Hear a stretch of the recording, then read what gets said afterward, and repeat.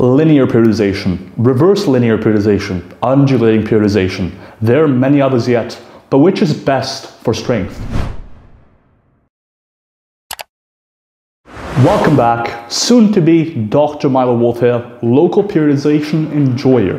And today we're talking about periodization and which periodization style is best for strength. Periodization usually aims to improve your gains by doing two things. One, taking advantage of the effect of variation over time on gains.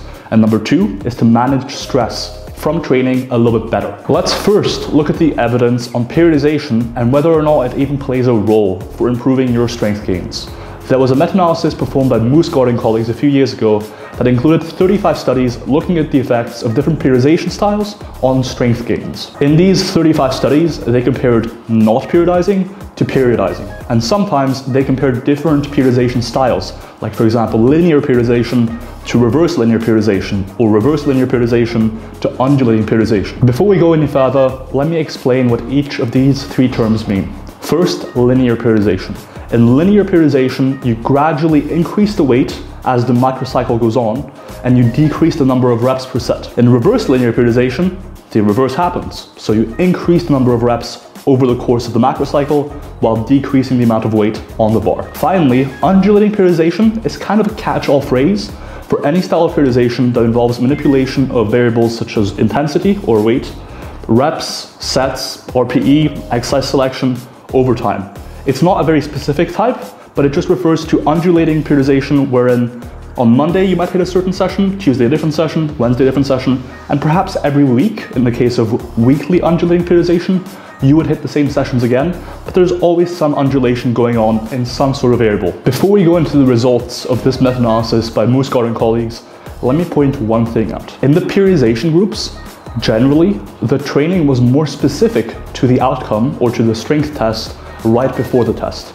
So for example, in the non-periodization group, they simply performed the same training all throughout, which means even in the week or two before they tested the 1 rep max, for example, they were still doing, for example, sets of 5 the whole way through. Whereas in the periodization groups, oftentimes what happened is that right before the strength test, they kind of did what powerlifters would do. And that's to increase training specificity. You know, train heavier, lower rep sets, anything that resembles the outcome or the strength test more closely. And so, because of this reason, regardless of the results, there was generally a slight bias in favor of the periodization groups. What did they find? Well, they found that periodizing training led to greater 1 rep max strength gains compared to not periodizing training. The difference was relatively small, but there was a difference in the strength gains seen. Additionally, participants saw greater gains in their 1 rep max strength when they used undulating periodization as opposed to linear periodization. So, from the results, it seems that periodizing your training does indeed appear to lead to more 1 rep max strength gains, aka make you stronger, and that undulating periodization may be better for strength gains than linear periodization. To briefly touch on muscle growth, there were no differences in muscle growth whether you periodize your training or not. Therefore, for muscle growth, the effect of periodization probably isn't something to consider too closely. Personally, I still think you should periodize your training somewhat, but it's not as clear-cut as with any sort of performance outcome where you do want to use periodization generally as a vehicle for specificity. As you get closer and closer to competition or to a max out, periodization should generally aim to increase specificity, and that's the main effect of periodization in my view. So it seems like there's no effect of periodization on muscle growth, but there is an effect on strength. Why is this? This is where a preprint entitled "The Myth of Periodization" by Steele and colleagues comes in. What they argue in this very recent preprint is that periodization is more so based on myths than it is on actual empirical evidence. They go further and explain that they think that most of the benefit of periodization in the research stems from increasing specificity right before a test of strength, and that in reality, there may be little to no effect of periodization on strength improvements. In other words, by simply having participants train harder and heavier, closer to a max out, the periodization groups may generally just see better gains, not so much as a result of periodization itself, but more so of just increasing specificity as they got closer and closer to their strength testing. Indeed, we do know that heavier training leads to better 1 rep max strength gains, all else being equal. So those are the two claims put forward by Steele and colleagues. I do think there is a lot of truth to this. In reality, within a properly constructed microcycle, which could absolutely argue is a form of undulating or daily undulating periodization, wherein each day of the week of training looks a bit different, you can absolutely recover just fine and manage stress pretty well. And in fact, the effect of variation itself, like changing exercises week to week, on strength gains or on hypertrophy, is surprisingly contentious. There's not necessarily a huge benefit to constant variation in training stimuli.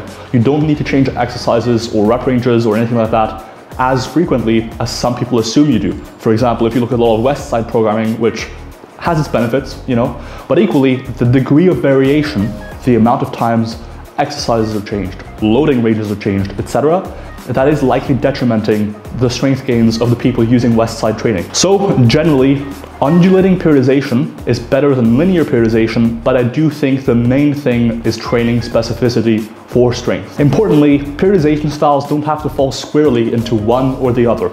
Linear versus reverse linear, daily undulating versus linear. In reality, the best programs, the best planned out and thought out programs, will often have elements of both linear, for example, and daily undulating periodization. So you'll have some elements of undulating periodization insofar as each training aid will look a bit different in terms of the exact amount of weight being used, the exact amount of reps being used, with the order of the exercises, and all that sort of stuff. But oftentimes, really good powerlifting and strength programs will almost necessarily have a linear component, wherein the closer you get to a competition or to a max out, the heavier your training should be, and the more your reps should decrease. And that's an element of linear periodization, as we discussed earlier. Reps go down, weight goes up as you get closer to a competition.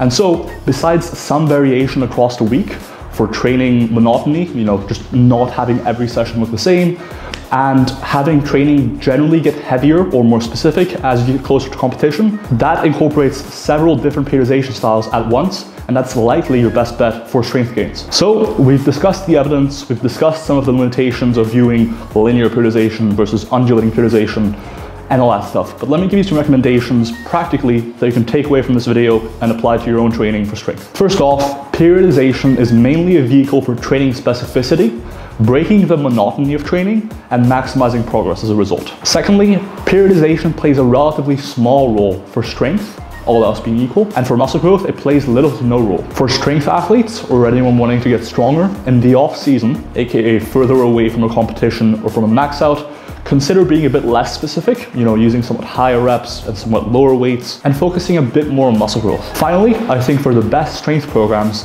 incorporating some elements of daily undulating periodization, wherein not every day across the week looks the same in terms of the order of exercises, in terms of the rep ranges being used, and some elements of weekly undulating periodization, where training might change a little bit week to week.